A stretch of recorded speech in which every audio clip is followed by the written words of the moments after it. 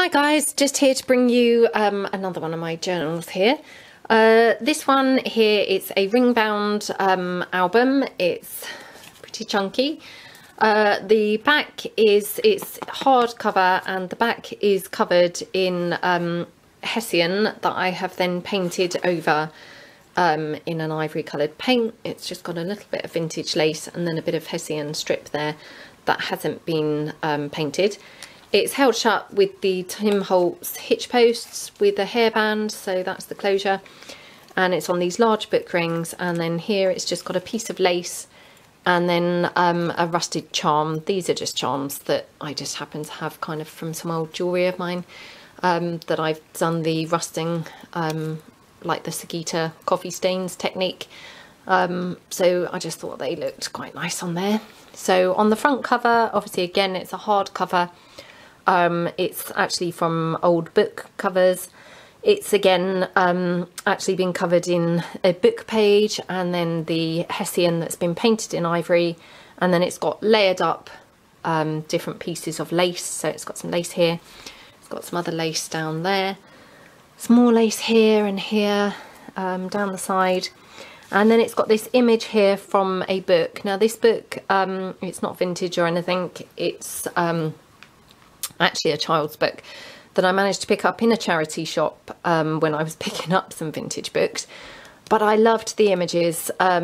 So it's kind of got a nautical theme, this album, so I'm going to call it Sail Away, and it's done in the most kind of subtle pretty colours. It's just kind of ivory and then kind of a grey and then a duck egg blue. So here on this image, just torn it out of the book, I've coffee stained it, I've inked up the edges, and then I stuck some other paper on the back, folded it over, just got a bit of layering going on there. And then it's got some thesaurus page here and a die cut shape there, another die cut stamped image on there, and then I've got some lace trim here, some faux de montes there, and some Hessian with lace and some buttons on here stitched on there. And then I've just got a little flower that's very grungy, and it's got a little pearl in there, but you can't really see it very much because the petals are kind of over it, and then a little flower here. So going inside, just open it with the fastening.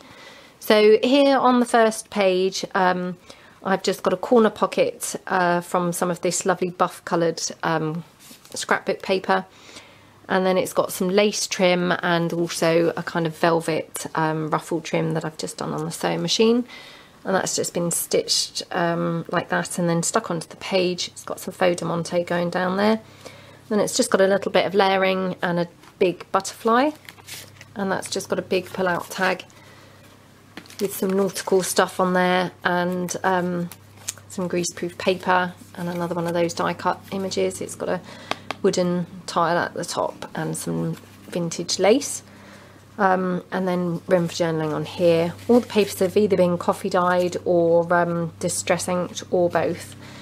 Then this page, all the pages have been made up from either file folders that I've stitched on the sewing machine to make huge pockets, or I think there's a couple of envelope using the same technique as well, folded over and kind of stitched on the sewing machine to make these big pocket pages.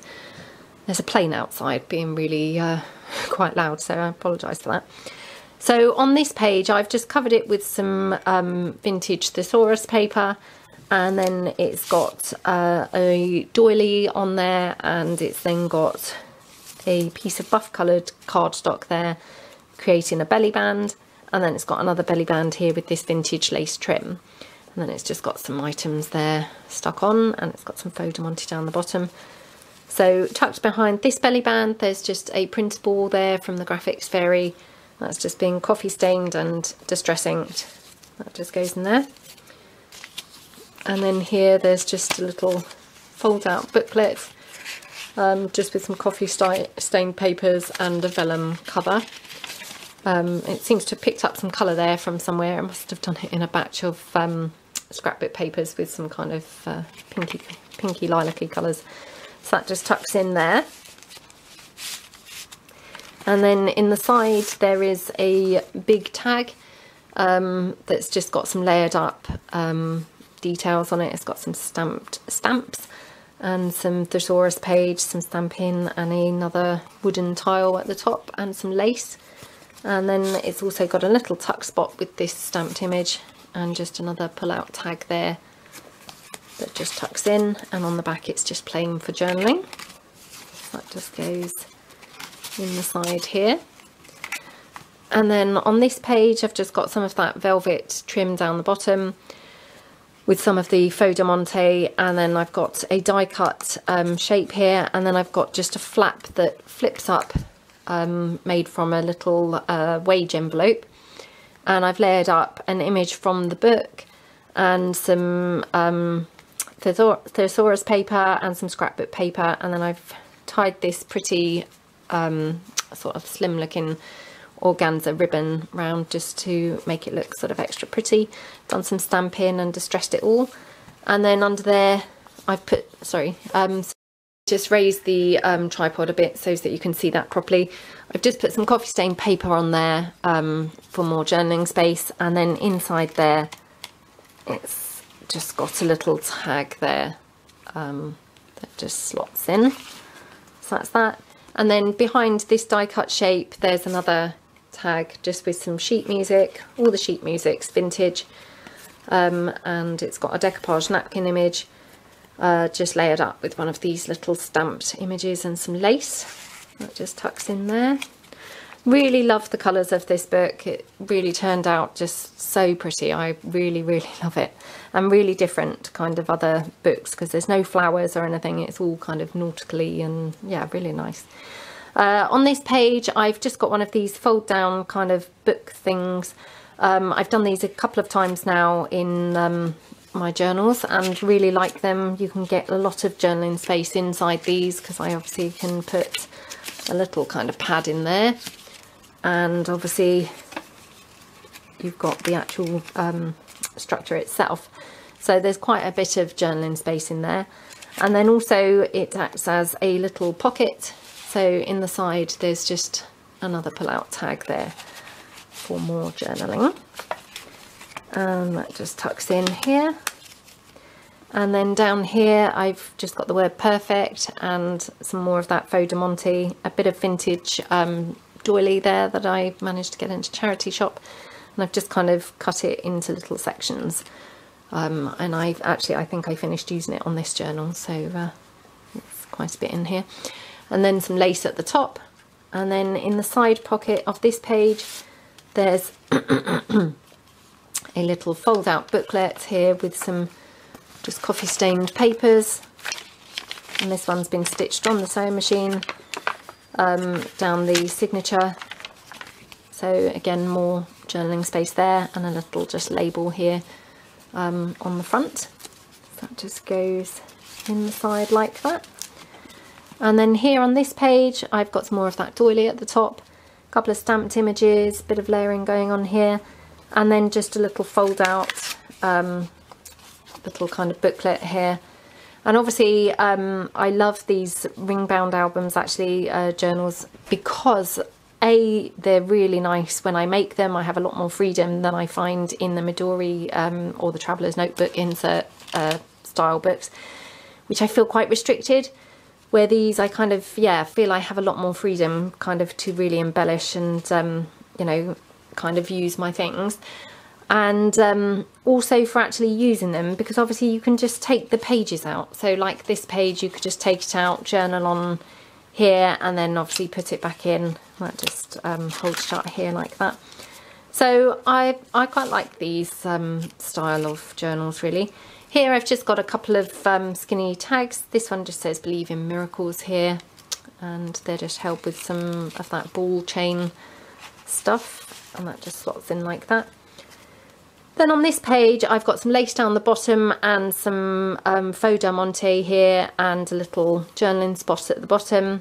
And then here on the side I've just got one of these bulldog clips, and it's holding shut a little booklet here with a lighthouse image, really pretty, lovely image there. And that's a little booklet which is actually attached here into the inside pocket of the page, so it doesn't come out. So again, obviously this is quite nice because you could take this page out, you could journal on here and then kind of put it back. And under there it's just got one of these die cut shapes, which again, quite like those. And then just here a fabric lacy kind of flower that I thought looked quite nice there. And also there's a big tag here. It's just got some doily and on this vintage sheet music, and then it's got some greaseproof paper and just an image from the kids book of a compass there. And then on the back it's just plain. I just stapled on the vintage lace at the top and a little bow, and that just tucks in there like that. And then I'll clip it with the clip in a second. But inside this pocket again there's another pull out booklet. So there's quite a few booklets in here, so really loads of space for journaling and photos and things. So that flips out like that, and it's obviously again been stitched on the sewing machine. Inside the front cover there's just a little belly band with again another little pull out tag that just slots in like that. And then the front cover's just got this think big thoughts but relish small pleasures, quite like that sentiment. So that just then goes in there. And then on the next page here it's just got a big pocket here that's been stitched on the sewing machine. It's just some vintage sheet music. And then I've got this little fold out kind of booklet that's just got a bit of kind of clustering going on the front. And then it's got another piece of that vintage doily that's been held with a rusted safety pin and a little heart there that I've also rusted. And then that's a little pocket for just a little bit of coffee stained paper that's just been tucked in like that. And then here there's just a piece of, this is actually some book page, which I just cut down to size, and I've just put it in there for some extra journaling paper really. Oops, so that just, oops, now I've crumpled the edge. Right, I can't ever do these things on camera for some reason. It's very weird because I sometimes get myself in a bit of a state about doing my videos and you think, oh gosh, you know, and then the words don't form and things. But anyway, so that's that side. And then here on this page I've got one of those large tags that I've been using quite a bit recently. It's held on with just an altered paper clip here, just with a hot air balloon and some vintage coffee stained lace, and just kind of clustered up there on that safety pin, paper clip, see, words not coming. And then here on this tag I've stitched it on the sewing machine. There's some of this kind of lacy kind of trim here, actually forming a belly band, so again you could tuck something in there. And then it's just got some clustering going on there, as per kind of my inspiration from my happy mail from Laura. So, and that's got some sewing pattern as well. And then on the back it's just some coffee stained paper, so again lots of room for journaling. And that's just paper clipped onto this page, which is actually made from an envelope. So here I have got some sheet music on the envelope. The envelope itself has been coffee dyed. It's got some doily, and then it's got a pocket here made from the scrapbook paper. Another one of those lovely images from the book, layered up on some greaseproof paper, and some book page there. And behind there is just a tag that I've made here with various things stuck on there. So that just goes in, and it's also a top loading pocket where I've just put the index page from some sheet music, which I've just trimmed down slightly because obviously it was a bit too wide to actually go, then, you know, it made it too long to sit in the book nicely. So I just trimmed it down, and then I've ruffled the edges a little bit so it's looking a bit more vintage. But I put that in because obviously the back is plain, so again a really good size bit for journaling on there. And that just tucks in at the top like that. Now I can't get that in. What's wrong with me today? And I'll just put that back in a second. So on this side of the envelope, I've again just layered it up with various things. So it's got some sheet music, it's got some scrapbook paper, it's got this little frame here, and then here a little cluster that I've done just to form a kind of corner tuck, which again kind of inspired by initially Laura from My Happy Mail, and then also from the Jessica Wrap videos of the clustering. So I've layered it up with various images and some vintage lace and some of this pearl trim.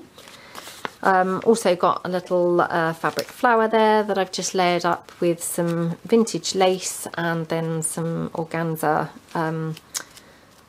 like faux satin and things, and some more lace trim, and then it's got pearl centre, and I've actually coffee dyed the flowerets or the flower petals themselves. I haven't coffee dyed the lace.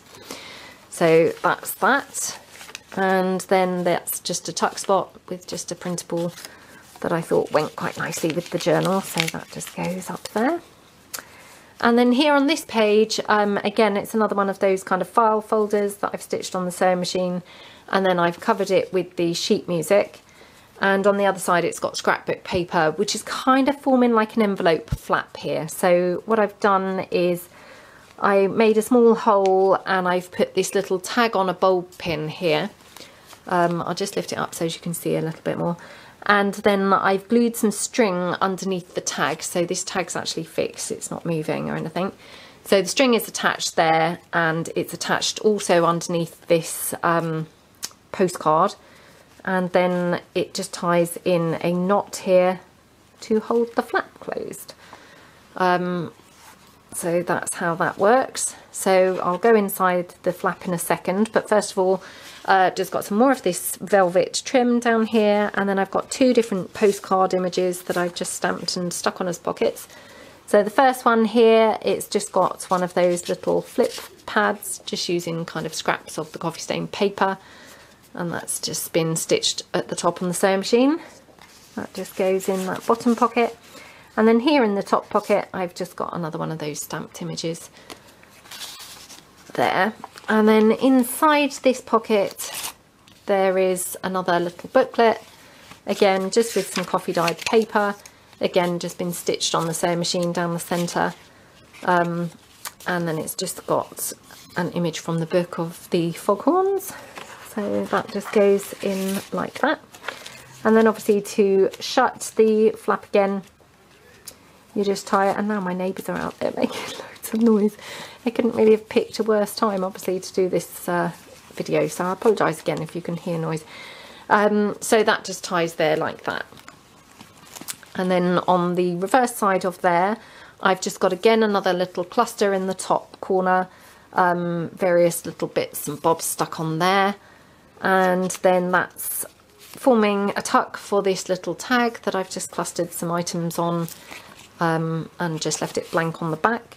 It's just got some velvet trim at the bottom with some faux diamante, and then I've got one of these beautiful frame stamped images that I just thought complemented it quite nicely, and that's just forming a little pocket for another little fold out book there.